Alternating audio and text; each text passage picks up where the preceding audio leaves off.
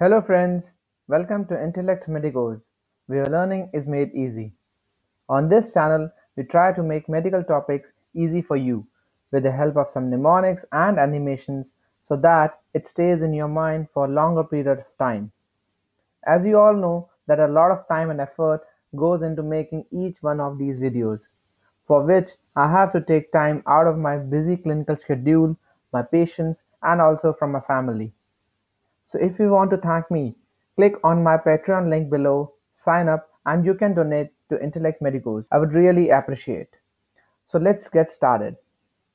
In today's video, we will discuss about GERD, that is gastroesophageal reflux disease, or more commonly called as heartburn disease. First, we'll discuss about the pathophysiology. So when we eat food, it goes from esophagus to stomach. At the junction of esophagus and stomach, there lies a valve which is called as lower esophageal sphincter, which relaxes when food goes from esophagus to stomach and then closes. But if this sphincter gets disrupted or is relaxed, acid goes from stomach to esophagus, causing acid reflux, which is responsible for GERD.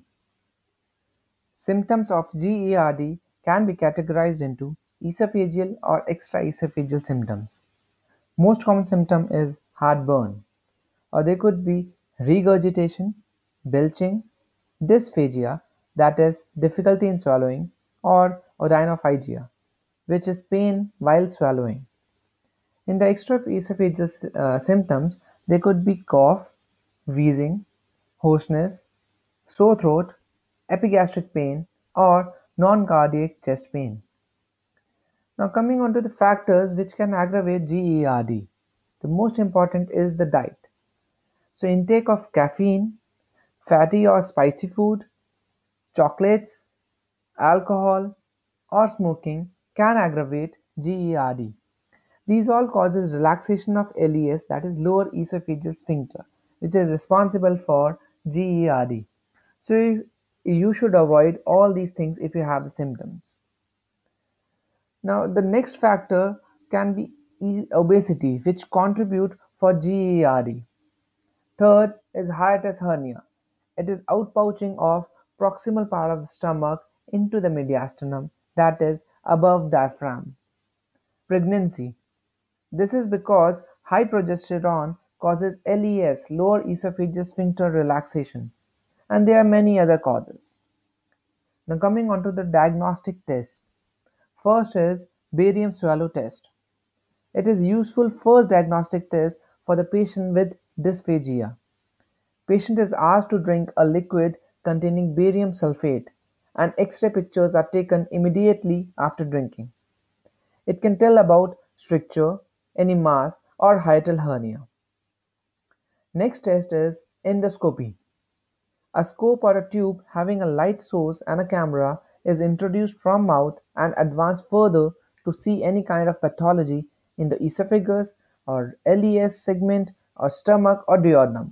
Endoscopy is done in patients with alarming signs or symptoms, in those who fail a medication trial, in those who require a long-term treatment, and for the detection of Barrett's esophagus, which we'll discuss in the later part of this video. The point to be noted is absence of endoscopic features does not exclude a GERD diagnosis. Now the next test is 24-hour pH monitoring. Accepted standard for establishing or excluding presence of GERD for those patients who do not have mucosal changes. A transnasal catheter or a wireless capsule-shaped device is inserted, and it measures the amount of reflux, both acidic as well as non-acidic, in your esophagus during a 24-hour period, and assesses whether your symptoms are correlated with reflux or not. The next test is esophageal manometry. It has a limited role in GERD. It assesses LES pressure, location, and relaxation. It also assists placement of 24-hour pH catheter. Now the next topic is treatment. The most important in treatment is lifestyle modification. So weight reduction to be done if overweight, avoid clothing that is tight around the waist, modify diet in which eat more frequently but having a smaller meals.